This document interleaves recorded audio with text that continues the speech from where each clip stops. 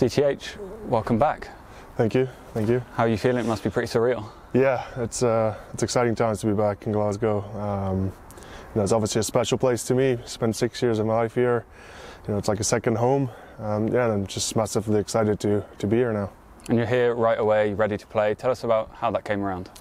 Yeah, well, things just haven't quite worked out at Newcastle the way I wanted it to be, and lucky enough, I've made a good enough impression in my time spent at Glasgow that they offered me to, come back now and then extend my career here for the next couple of years.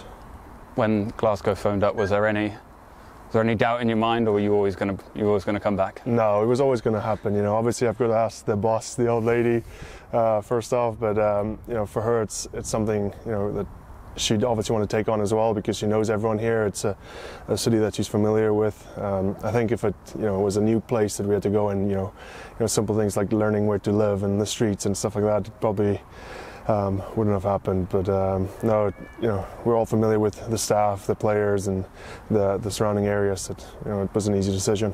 And you're just shy of 100 caps, and you've got a top try scorer record to protect as well, I guess. I thought about it a lot.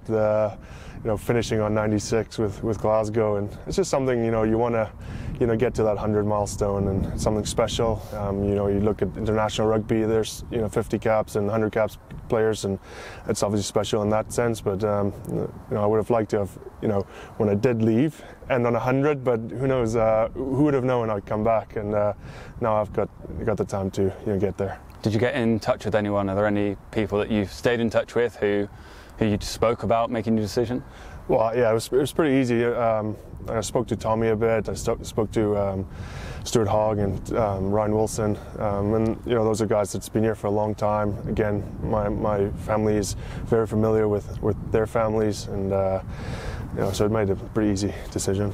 Your last game for Glasgow was in a Pro 12 final. You've since gone on to win another one of those. Yeah. Are you coming here to win more finals? Is that the aim? Oh, it definitely is. I think Glasgow so far done really well this season. They put themselves in a really good position. Now it's just time to focus on finishing the season as good as they started it. It's something that's very addictive.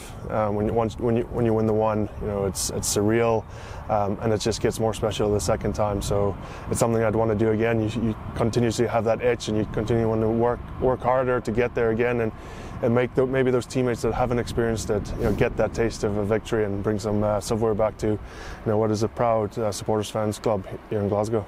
Well, if we do get there, you only ever score tries in finals. That's what you do. So maybe that's why you were signed. I'd love to. And, if I'm lucky enough to make that team, I'll do my best to cross over the whitewash for my team. Looking back at your first stint here, are there any, apart from maybe the final win, are there any particular highlights? Maybe playing in front of the Scotland crowd. Yeah, well, I think the biggest one for me at Scotland would have been that semi-final. Just a couple months before that, broke my hand, and I thought that was the end of my season. I had to get surgery, and I did everything I can to get back, and luckily enough Gregor gave me a chance to be on the bench in that game, and I came on, and we ended up Finn kicking it from the corner after the spectacular pass over the top to take it. It was 17-16 I believe for the win. That was something special. I still remember this crowd just going absolutely insane.